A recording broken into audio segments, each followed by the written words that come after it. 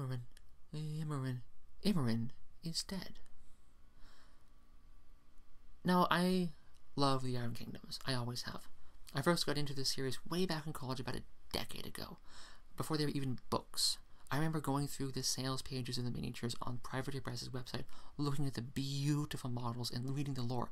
To tell you how long ago this was, I remember Moloch Tharn's old lore. Not well, but I remember it. I remember checking the website at one point and seeing the convergence of Cirrus had just been added. But my thought was at the time, I'm in college, don't have a lot of spare cash, I'll get into this later. I seriously started to get into this about half a decade after, as a research project for another game I was working on. And I loved it even more. I got all the books, I read all of them religiously, continuously. It got to be kind of annoying how often I read them.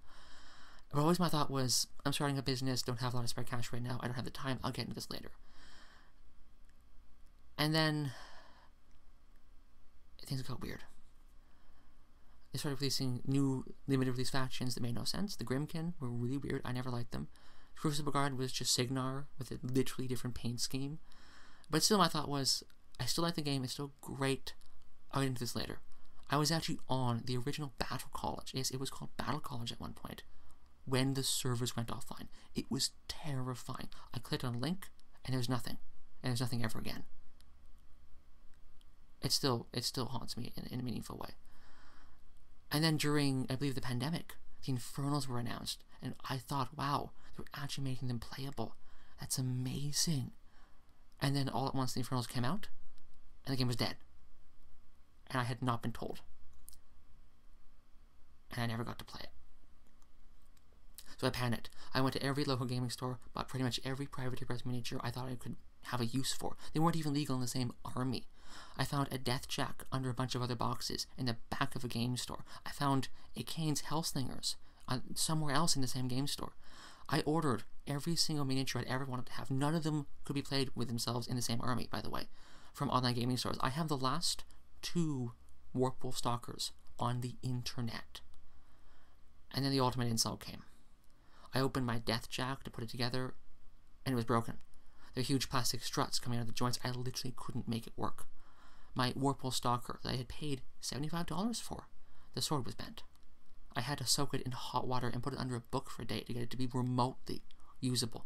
I went on the Private Press Facebook page to try and get them to send me a fixed version of the miniatures I paid full price for, and the entire Facebook page was swamped with posts just like mine.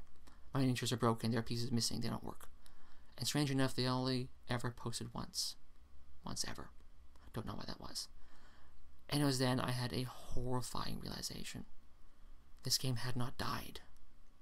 They killed it. But I'm not making this video to make us all sad. I think we're all pretty sad enough right now. I'm making this video to give us all a bit of hope. My wargame Dominion just entered open playtest on my website, infinitygamestudios.com. It is heavily inspired by the second edition of War Machine. It, in fact, wouldn't exist without that edition being something I had read at that point in my life. There are 5 factions in the playtest and 10 planned for the core game, and I designed it so that no matter what faction you played in War Machine, Hordes, or even Warhammer Fantasy Battle, there will be a faction that feels just right for you. And here's the best part. You can play it with your old Private Press miniatures. The game is designed from the ground up to be compatible with any miniatures from any company regardless of size or base type. Everything works. Period.